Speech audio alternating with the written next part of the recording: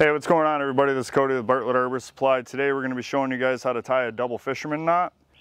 You can use this to basically in place of a splice tie. So I take a bite through here, and all I'm going to do is cross around. And then when I cross again, I'm going over top, getting that all the way up front. And then I'm going to tuck this down where there's no X. I'm going to tuck that down the back side here.